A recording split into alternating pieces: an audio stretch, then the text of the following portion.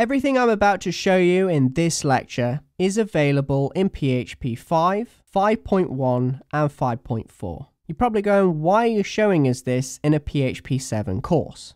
The reason being is because I want to cover this topic extensively and not just with partiality. So please do note that what I'm about to show you here doesn't just apply to PHP 7. And it is to do with type declarations, but this time it's to do with object types. And there is no polymorphism. So everything in the previous lecture to do with primitive data coercion, that is new in PHP 7. But everything I'm about to show you here is in older versions of PHP, and there is no polymorphism whatsoever. It will not try to adapt the data. It's very strict and rigid. Now, the first data type declaration that I'm about to show you will only allow an array to be passed in to an argument. Now, this array can either be a zero-indexed array, or it could just be an associative array like so, where you have a key and value pair. But right now, we'll just stick with a standard zero-index array. And we're creating that array inside of the ARR variable, and we're passing the contents of that variable, that array, to the first argument found in our function. And then all we're going to do is encode that in the JSON format and have that printed out in the browser. So let's go ahead and just save this now, and then we can take a look at this in the browser, and you can see that we have hello world, another word. That's our array right here, and we've just printed that out. Perfect. And if I try to go ahead and let's say pass in just a string or a number or a primitive type data, then you will find that you'll get an error. And likewise, as mentioned previously, you can also have associative arrays that have key and value pairs. And I can pass this in ARR like so. I can go ahead and save that, and then we can refresh. And there we go. We can see that our associative array was printed out in JSON. And it's important to note that this type declaration is available in PHP 5.1. Now, we also have the ability to define a callable data type declaration. So what does this mean? Well, functions in PHP are first-class citizens like some other programming languages. But what does that mean? Well, it means that it treats functions as objects. So if you can store an object in a variable or an array, or even an object inside of another object, then you can store a function inside of a variable, inside of an array, or inside of another function. I could literally write another function within this function. So functions are first-class citizens. They're treated as objects. And likewise, as we can store functions inside of variables, that means we can store functions inside of arguments, because arguments are just temporary variables. So in lieu of that fact, we now have a function pass, and we are saying that this argument, this temporary variable, is going to store a callable function. So that's that data type declaration. It means it's going to store a function. And then what we're going to do is when it executes, it's going to echo out, let's say, a string. So this function pass can do something. And then once this function has finished, we can then target the variable, the argument that contains our function, and then open and close the brackets right here to execute that function. So we're actually passing that function into our argument right here. We're saying the callback is equal to a function. So let's go ahead and undo that. So that function is a parameter that's being passed into the callback argument. So I can go ahead and save that now, and let's refresh this in the browser. And notice that it says this string came from the pass function, so this was executed. And then it looked at the argument, which contains the function right here. And it says callable function, this string came from the callback function, which it came right there. So it executed that function afterwards. And again, you can store this inside of a variable, so you can say $func, and then you can pass that as a parameter. So I can say func, save it, hit refresh, and there you go, you get exactly the same result. So functions are treated as first-class citizens or objects. And the callable type declaration is available in PHP 5.4. Now, as shown in the previous demonstration, we could set the declaration type to array, and that means that it could receive just an object. We just want to know if it's of the type object, if it's a zero-based index array, or whether it's a standard object created from a class. Whatever it is, it has to be an object. But the issue is, what if we want to make sure that this object came from a particular class? Well, we can actually do this. So what I've done here is I've defined two classes. So classes are here to build or create objects. And then I have said, right, I'm going to create a new box variable, and it's going to store a new cake object. So it's going to invoke that class, and then it's going to build an object from that class. So now our box contains a cake.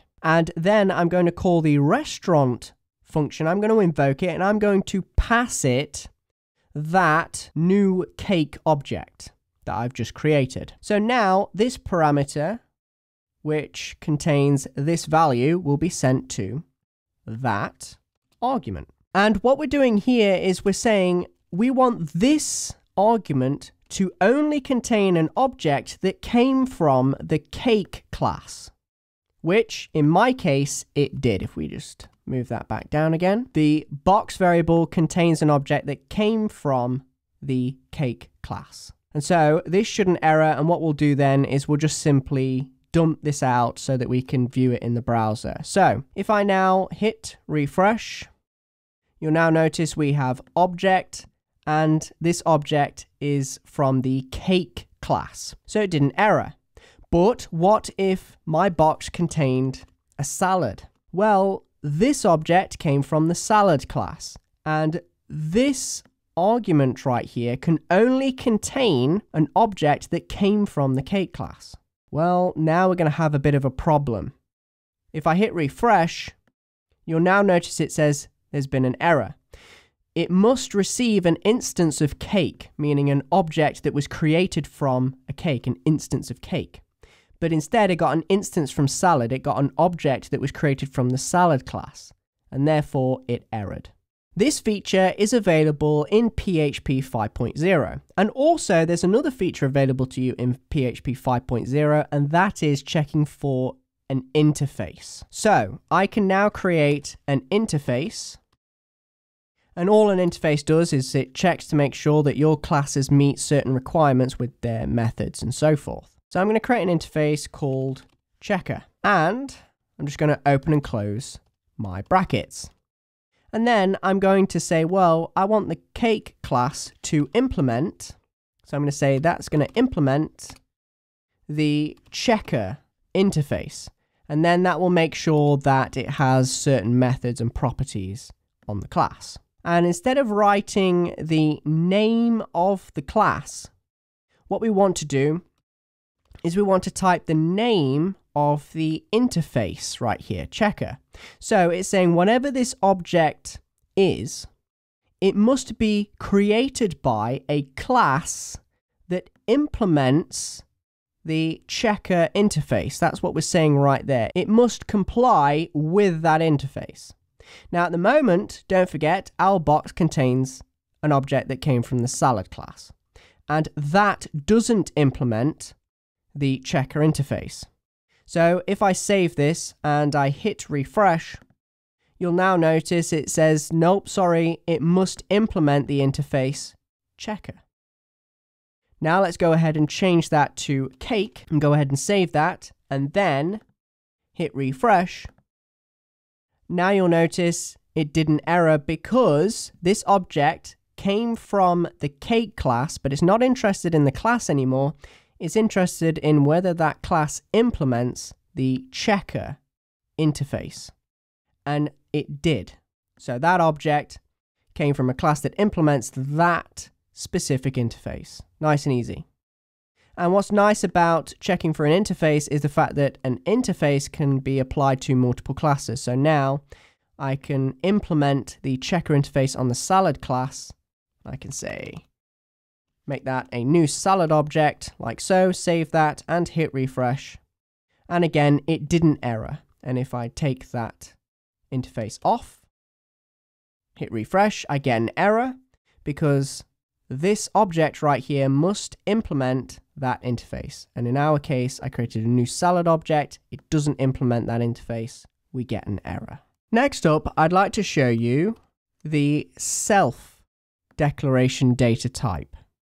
Now, it's important to note that this declaration data type must be used within a class.